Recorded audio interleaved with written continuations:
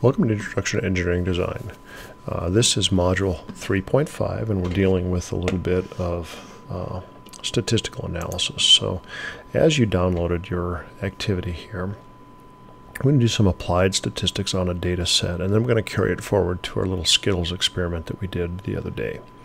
So starting out here, if we read the procedure, what we have is some data points from a manufacturing quality control testing, and we want to compute the mean, median, and mode, and then the standard deviation. We'll also want to compute the range. So I'm going to show you and introduce to you how to use Excel. So starting out, and we'll bring our data set back here in a second.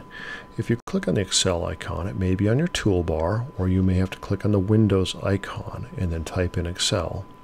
But either way, we'll open up Excel.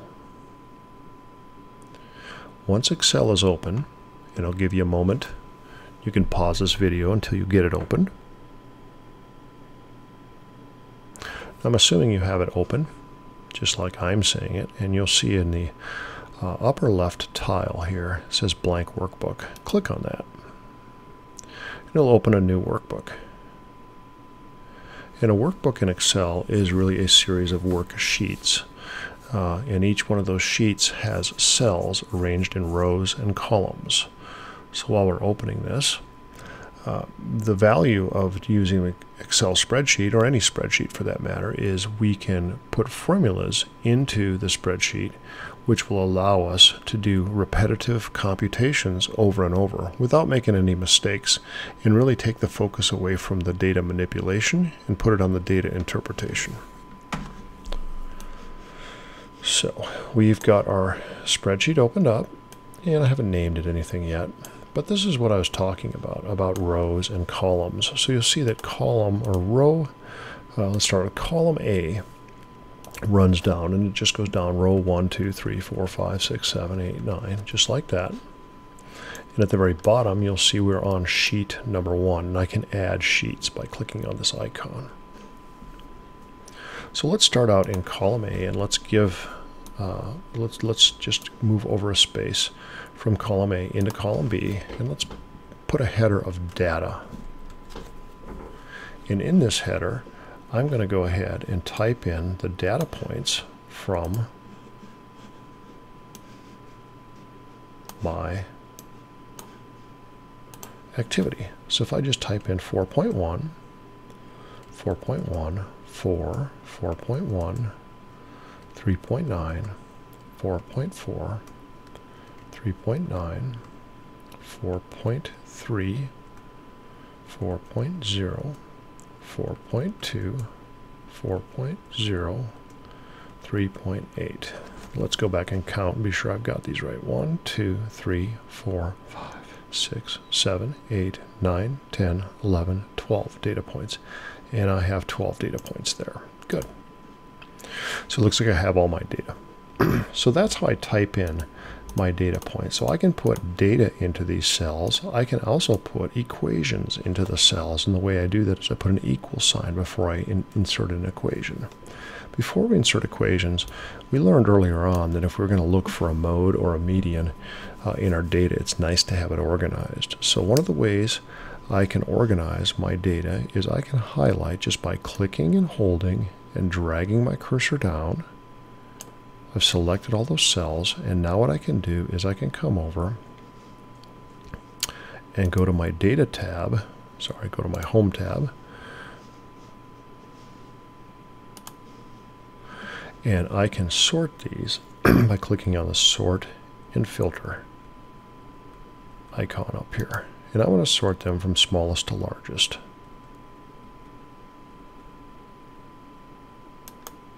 You'll notice when I do that, the data all arrange themselves real nice.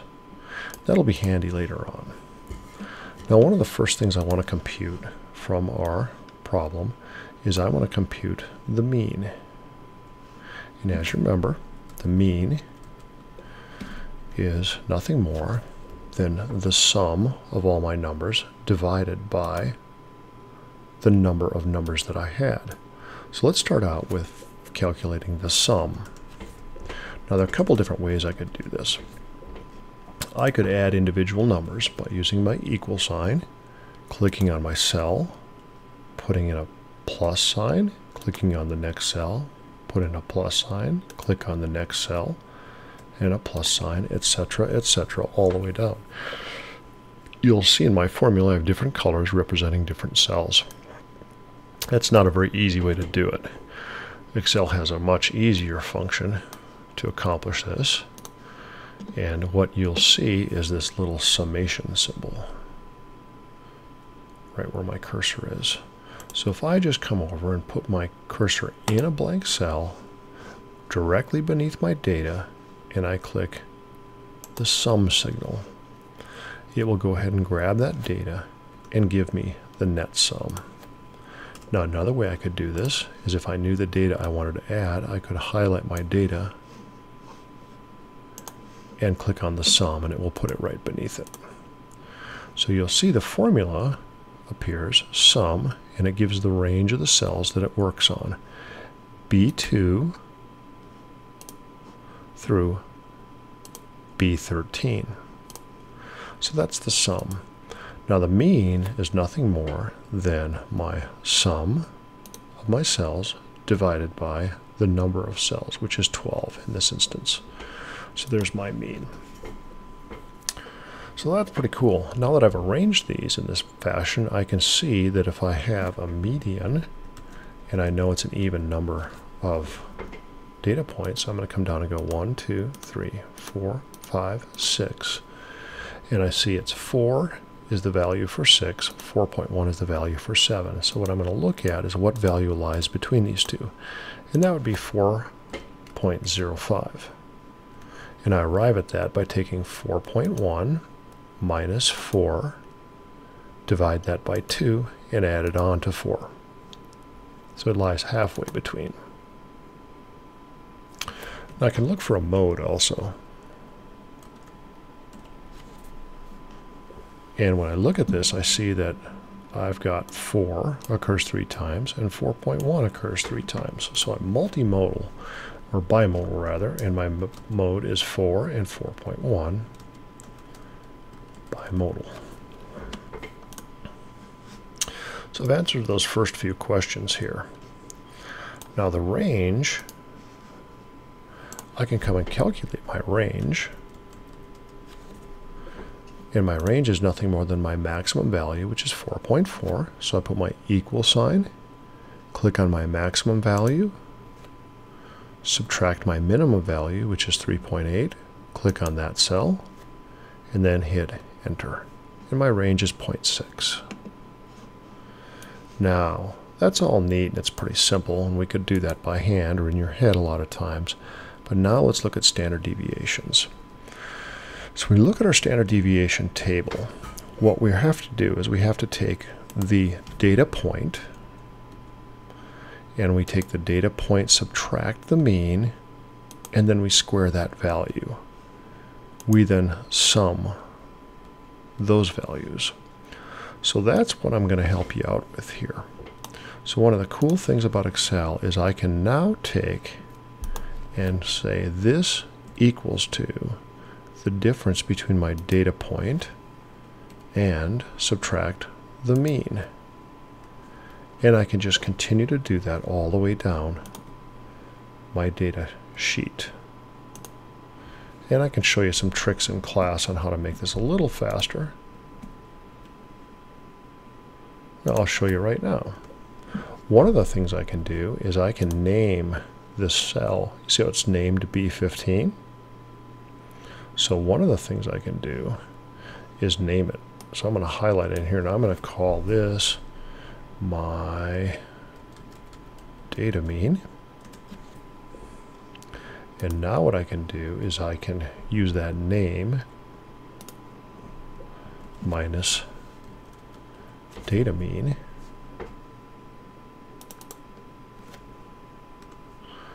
And by naming it, I can just drag my formula down and it computes that. So you saw I could type the full formula in using the cell, or I could give it a name. So that's two different ways. So this is mu or x minus mu. Now this was going to be x minus mu squared. All we have to do is say this equals to d2 equals to c2 and use my up caret squared. So you'll see that formula equals c2 up caret 2. That just means to the second power. So now all I have to do is drag that formula down. So you see how I did that? I grabbed this little green button right here. Let me zoom in a little bit. I grabbed that little green button right down at the bottom, grabbed it and drug it, and it copies the formula. So now I've done all that arithmetic, or had Excel do it, and guess what I can do? I can now compute my sum again. Let me click my summation tab, and it does it for me. So there's my sum.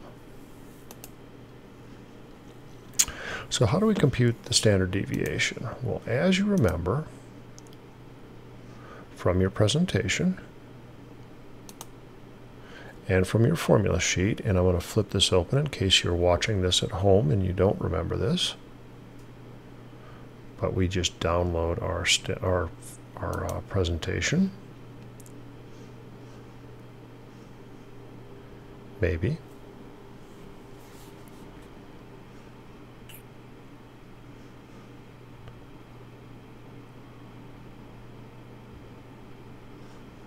There it is.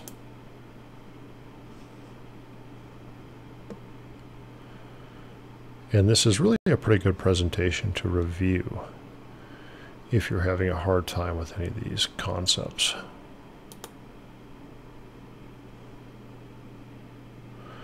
So here's our standard deviation. Our standard deviation is the sum of the data point minus the mean squared divided by the number of samples. So look at that. We've already got all that data in there. So I can go back here and say, now my standard deviation